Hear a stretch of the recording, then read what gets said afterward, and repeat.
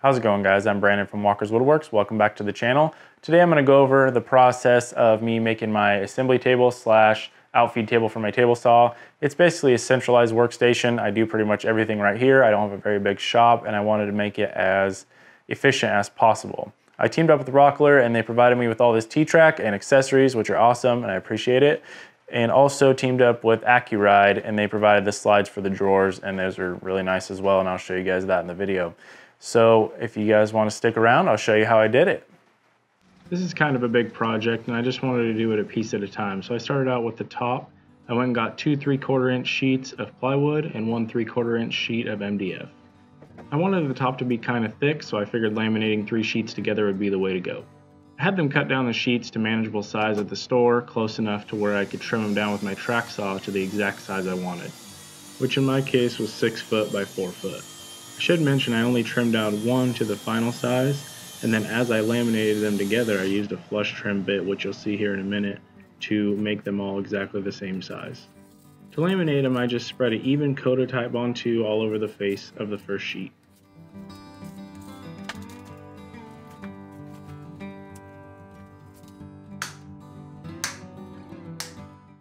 Once I had the top piece on evenly and clamped down, I started putting screws in. I actually made a graph on here, but I went a little overboard with the screws. You definitely probably don't need as many as I put in there, but they act as clamps and I figured, why not?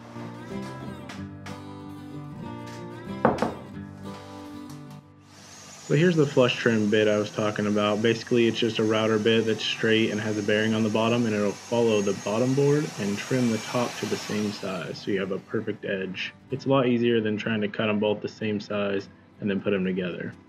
Here I'm just doing the MDF the same way and I won't make you guys watch all that. That guy on the left is Oscar, my buddy from Naughty Dog Woodshop. He offered to help me out on this build, so I figured I'd take him up on it. He's really good at cabinetry and planning things out, and he makes some amazing stuff. He actually has a YouTube channel as well, and I will leave that in the description below for you guys to check out. We had a lot of sheets of plywood to break down. I think I took about 5 down there, and using the track saw to actually get stuff rough cut was a really big help. Once it was all rough cut, we labeled everything: panels, doors, drawers, dividers, all that good stuff. What you're seeing here is the MFT by Festool. It's a pretty cool track saw kind of workstation. It has the track that flips down and a fence on the back, so you can really start squaring everything up. This is where we made most of the final cuts for the panels and dividers and such. I use the table saw to rip down pieces, which are called nailers and are used to attach the cabinets together. Oscar has a domino joiner and I really wanted to try it out, so I figured I'd use it on one cabinet. And now I really want one. So maybe that'll be my next purchase. But for all the rest of the joinery, we used pocket holes, and this Foreman by Craig made it way easier. I have this standard jig, which you'll see later in the video, and I kind of got spoiled with this thing. So I think from now on I'm just going to go down there and build all my projects. That way I don't have to buy a bunch of tools. Just kidding. This thing is definitely on my list.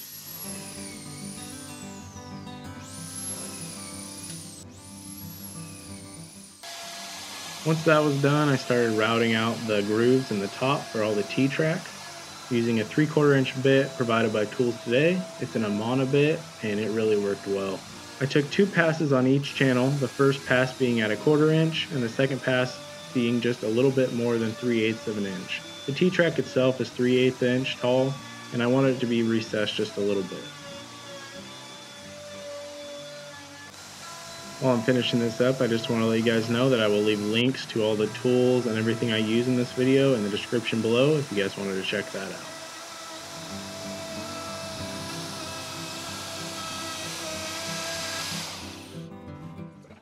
Back at home, I could get all the pieces out and in order and start assembling the cabinets. These clamp-on corner squares from FastCap are actually something Oscar designed himself as well. They're actually called Oscar squares. Basically, you just use spring clamps and clamp them in the corners and it squares everything up for you while you get your other clamps on. So I apologize, you're going to see a lot of pocket screws being put in. I think I used around 600 of them on this project. It was just the cheapest, easiest way to do joinery on this. And for cabinetry, it's actually pretty popular. These are the nailers I was talking about that you'll use to attach your cabinets together. Once they're secured on the side with pocket screws, I went ahead and put some regular screws up through the bottom and through the top with a countersink bit, just to make sure it was all connected together and secure.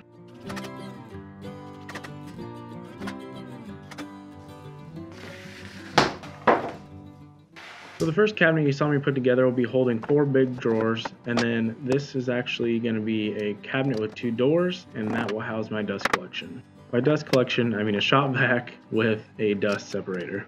I definitely do want to set up my bigger dust collector, but I have no room right now, so I need to build a shed outside, and that's a later date project.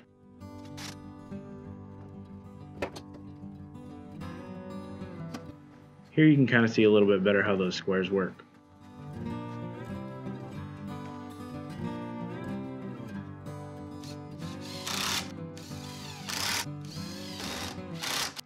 This is that one cabinet we did the dominoes on. I threw in some pocket screws as well, just so I didn't have to clamp it while the glue dried.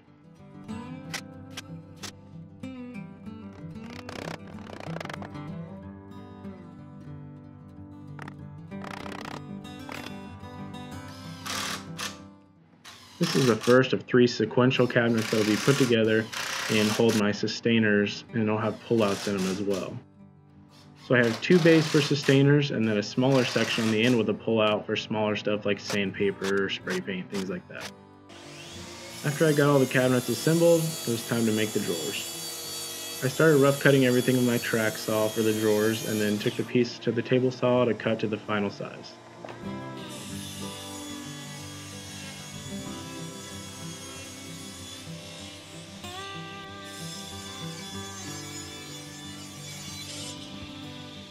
Once I had all my pieces cut to size, I took out my standard blade and put it in my dado set. The size of the material I'm going to use for my drawer bottoms is a 1/2 inch, so I just put in the appropriate amount of blades to make that size cut.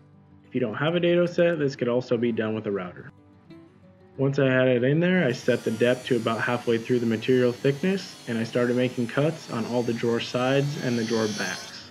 There's a ton of different ways to make drawers. This is just the way that I do it, but do whichever's comfortable for you. Once I had everything cut, I lined up the dados, clamped it together with a little bit of glue, and then I used pocket screws again to secure everything together. I used the same process on all 4 drawers. Then the bottom slides right in, and all you gotta do is secure the front. Then it was time to install the slides. These are the slides from AccuRide. They actually have a 200-pound weight capacity, so I can load these things up and not have to worry about it at all. I used a scrap piece of plywood to create a spacer. That way I knew my slides were exactly the same height from the bottom on each side. You can see here I had to actually make a shim because I ended up making my drawers a little bit too narrow. The good thing is you'll never really see it because the false front of the drawer will cover it up.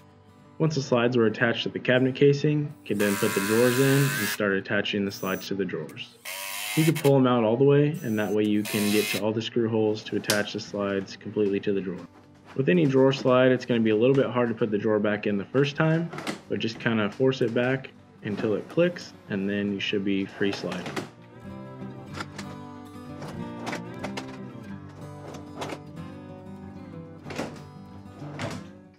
I really like the soft close on these slides.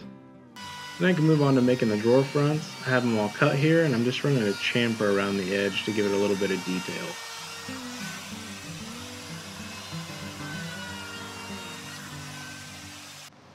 Once that was all done, I could attach them to the drawers, and I did that with spring clamps just to line it up, and then just put screws in through the back.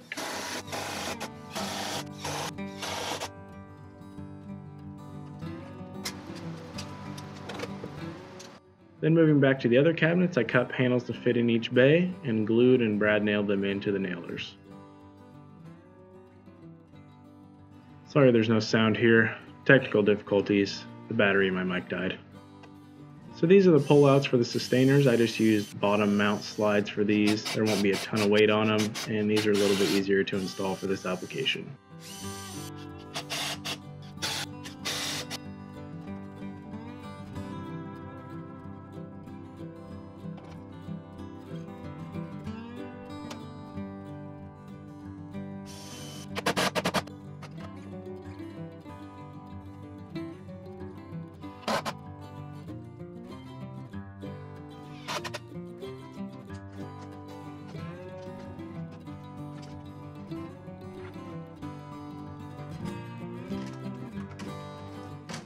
After that was all done, I can move on to the doors for the dust collection cabinet.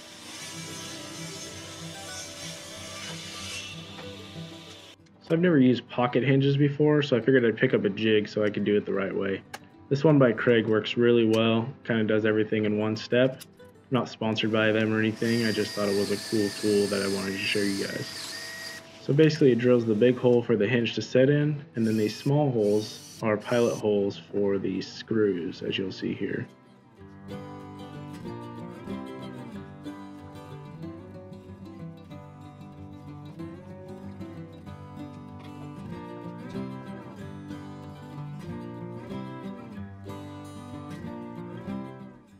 For the other part, I used the template that came with the hinge to mark the holes, and then drilled pilot holes and installed that hardware.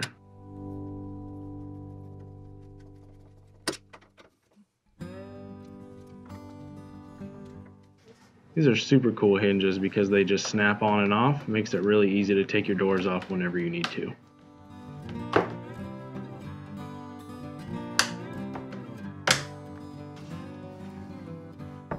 So instead of putting an integrated toe kick into the cabinets, I decided to make a base that was about 3 inches inset from the cabinets and set everything on that.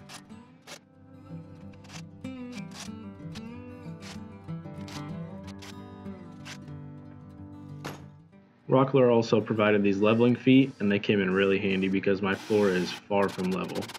Super simple to install. They have a lip on the bottom that just hooks underneath. Put in the 4 screws and you're done. I also put in some top support so I'd have something to screw the cabinets to. Then I turned my attention back to the top and started laying in all the T-Track. Off camera I already pre-cut everything to fit, and now I just need to get it all put in. So Rockler offers this T-Track in all kinds of different lengths, and they also offer these intersections. They come in 4 pieces and they just slide right in. It's a lot easier than trying to cut them yourself.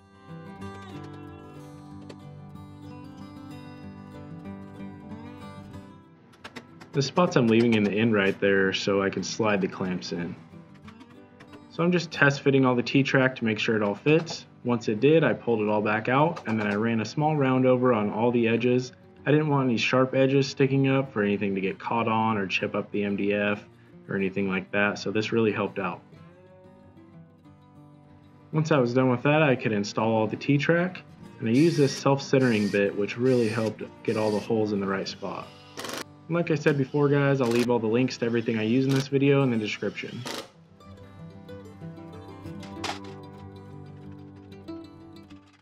Here you can really see where those leveling feet came into play.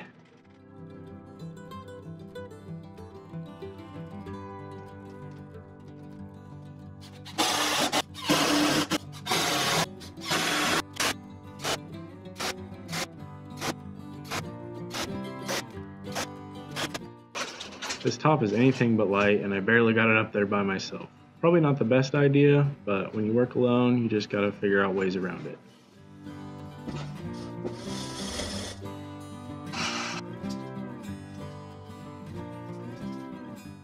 When I got it spaced out just the way I wanted it, I secured it to the cabinets. I even got it level on the first try. That usually doesn't happen. Once that was done, I could reinstall the drawers and the doors for the cabinet and all the pullouts for the systainers as well.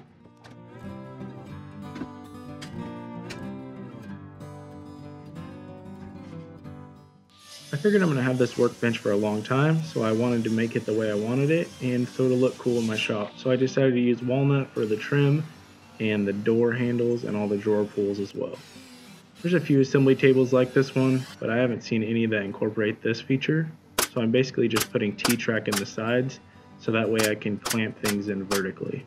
I attached the trim with brad nails and glue. I only added the track to one end and one edge, because I didn't really need it going around the whole table.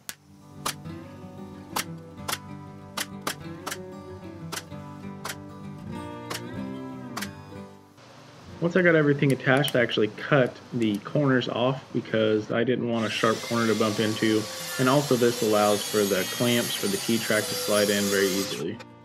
The track saw didn't go all the way through, so I had to finish it off by hand.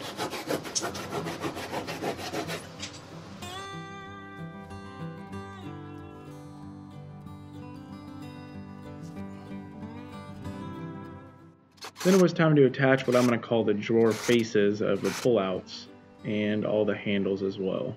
I cut a little bevel on these handles just so I have a finger pull, and it worked out pretty good. I like the clean look of them. It looks kind of modern, and they were simple to make. To attach the handles, I just figured out exactly where I wanted them, clamped them down, and then I screwed them in from the back. You don't see it on video, but I actually did pre-drill these so that way the walnut doesn't split. The finish I chose was boiled linseed oil. I've actually never used this before, but I really like the way it works. It's easy to apply. You just wipe it on, let it sit, and then wipe off the excess, and it leaves a nice finish, kind of a natural look and not real glossy. This came from a couple recommendations from people and seeing what other people use on their workbenches. However, with the top of mine being MDF, I don't know that I would choose this again because MDF soaks it up really bad, and that could be the same with any finish. But I think maybe next time I will try to do poly. And actually I've heard you can put polyurethane over this, so I may actually do that in the near future. Once I got all that done, I could attach the T-Track to the trim, and I really like the contrast between the blue and the walnut. It looks really good. What do you guys think? Leave me a comment below and let me know.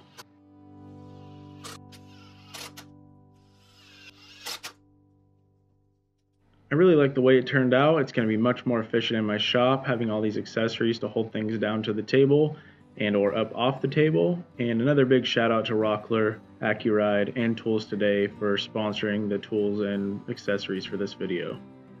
I've noticed there's a couple other videos on YouTube of a table similar to this, one by Johnny Brook from the Crafted Workshop and one from Chris Salamone from Four Eyes Furniture. I'll leave those links in the description below too if you guys want to check out those videos. They're pretty good.